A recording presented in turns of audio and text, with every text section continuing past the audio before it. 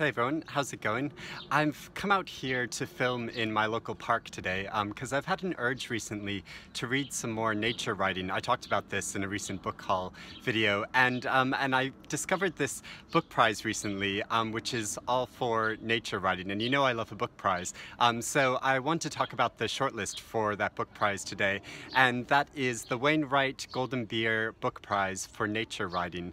And I just thought this is such like a perfect alignment that this book prize is having its shortlist. The shortlist was announced at the beginning of July, and then the winner is going to be announced August 15th.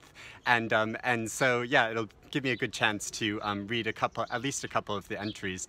So I thought I would go through the shortlist today. These are the 7 books that have been nominated for the prize, and I'll talk about them all a bit and the ones I'm most interested in reading. So first on the list is Robert Macfarlane's book Underland, and I talked about this recently because I went to see him speak a few weeks ago at the South Bank Centre, and he was talking about his process of creating this book, traveling to lots of locations, underground locations around the world, where he could actually see, sort of excavate and see like layers of time imprinted on the rocks, and how there's all this history of the world that's packed underneath us. But he found in all these places too how these locations have been rapidly changing. Like he goes to the bottom of a glacier, and yeah, to lots of really dramatic locations, and the cover of this is absolutely gorgeous. And you know, Robert Macfarlane's a very famous, well-known writer, so he looks at the changing nature, but also how our language is changing too, and how we articulate how we see the world. So yeah, I'm very keen to read this. Then another book that I'm really interested in reading is Kate Humble's book called Thinking on My Feet, and this is her documenting her time walking in nature. It's a very RuPaul thing, like walking children in nature. But I went through this period several years ago where I was waking up really early in the morning, and I would just go for walks around the city or to local parks, and that sounds really dodgy, but I really just enjoyed walking around the city early in the morning when nobody else was up, and you know, it felt like this space just sort of like belonged to me. You know, it's weird how when you walk early in the morning, it's almost different mental space in the world than when you're just walking around normally during the day.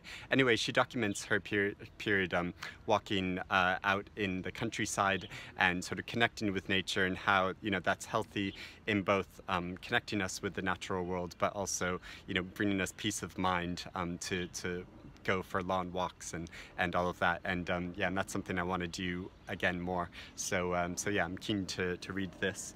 Then Juliet Blaxland wrote a book called The Easternmost House, where she spent a year living in this house in the coastline, where the coastline is rapidly eroding away, and she could actually see the progress over the course of a year as the coastline was coming closer to the house, and how this house wasn't going to last for much longer because the coastline was going to erode underneath it. And yeah, so it's obviously talking about how this landscape is rapidly changing.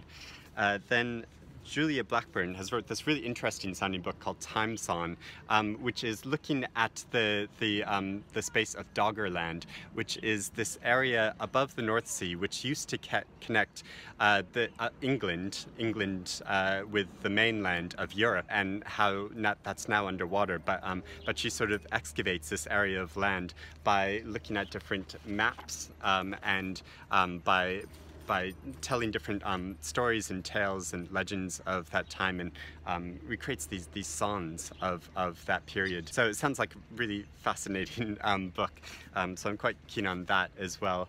Then there's this book called The Wilding by Isabella, and you couldn't get a more perfect surname for an author to be nominated for a nature writing prize than have a surname of Tree. And she and her partner lived on a farm which had been massively over-farmed over time, and the land was just not really good anymore for farming, and so they took the radical decision to just let the landscape around them go wild, and this farming area go wild, and all of the natural plants from the area just sort of came back to it. But they also found a lot of the natural wildlife around them came back as well, and they they found that the landscape rejuvenated a lot more quickly than they expected it to, and so she writes about that process of discovering that and letting our land go wild rather than, you know, having it these sort of mass farming areas.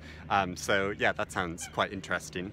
And then Mark Cocker wrote a book called Our Place, and he's been a nature writer for many years. He's written many well-regarded books, and he writes about our connection with the land, that we feel this urge to want to be in nature, and yet we live in these, many of us live in these very urban landscapes, and trying to reconcile those feelings of wanting to be in nature, but also to be in a city, and talking about the alternatives we can do to more incorporate nature into our urban environments. And yeah, and of course I love a fox, and there's a fox on the cover. So and then finally there's a book called Out of the Woods by Luke Turner. This is a memoir, and I actually tried to read this book earlier this year and just didn't really get on with it. It's another book that has a beautiful cover, but he talks about his experiences with depression, his experiences with bisexuality, and how he starts going out into parks to reconnect with nature and reconnect with himself.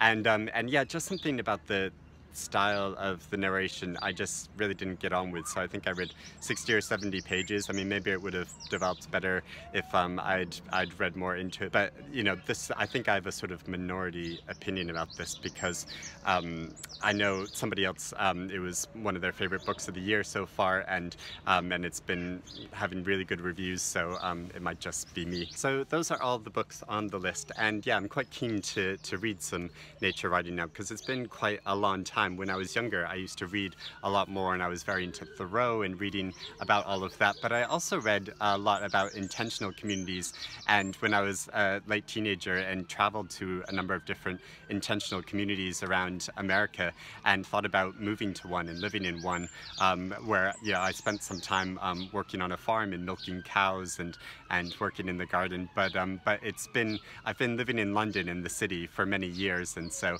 that feels like a good time to reconnect with nature.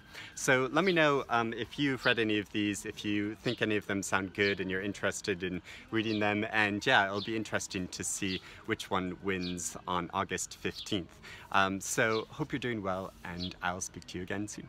Bye.